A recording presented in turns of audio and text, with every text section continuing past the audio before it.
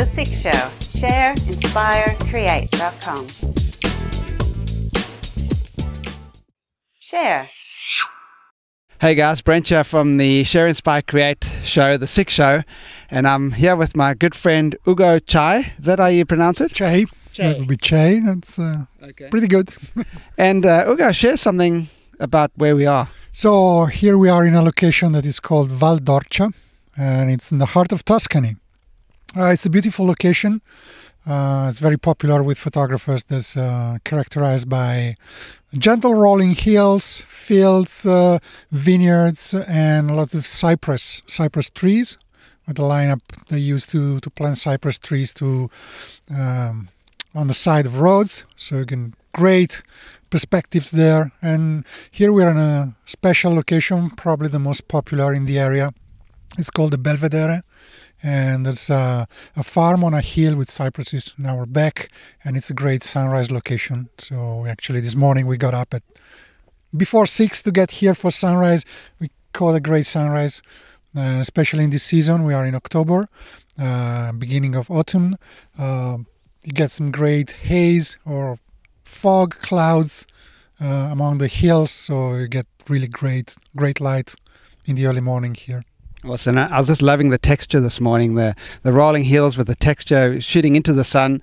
It's a little bit challenging shooting into the sun. Have you got any tips for people that are doing it or coming to this location? Well, you'll be shooting mostly into the sun from this position here, and the horizon is quite regular, so graduated neutral density filter can help a lot to darken the sky. Or you can take do lots of bracketing. I took like 5 bracketed shots in some cases where the sun was up, so that helps, and then you can later merge them or do an HDR in post. Inspire.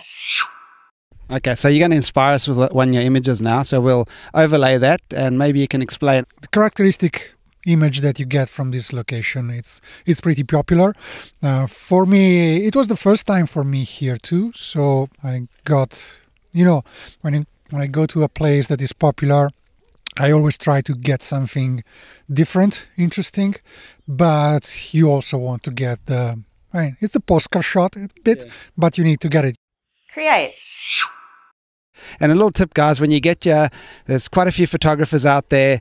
They were all in the best spots, so don't be scared to walk around. Take a couple of shots, move somewhere else, get different angles, different perspective, shoot portrait and landscape orientation. And it's just an awesome place, Ugo. And what was that saying that I learnt in Italian recently? Mi cadono le braccia. Mi cadono la braccia.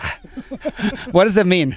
That means I can't take that no more. But that has nothing to do with this place. I mean, I could take this place for again and again and again. We'd never get tired of being here. I'm actually probably going to spend the rest of the day driving around the area. There's other really great spots here. I've got a map with 6 or 7 of them. We'll see how many we can cover today. Awesome. Well, thanks so much for being on the show. If people want to find out a little bit more about you, where can they go? They can go to my website. It's ucphoto.me. That's ucphoto.me. Awesome. Well, thanks, Ugo, for being on the SIC Show again. And thanks for coming to Italy and finally meeting in person, face to face. It's been a great 2 days we had together here. It's awesome. Italy definitely should be on your bucket list. Anyway, I'll see you guys next week. See you later. Bye. To find out more, go to shareinspirecreate.com.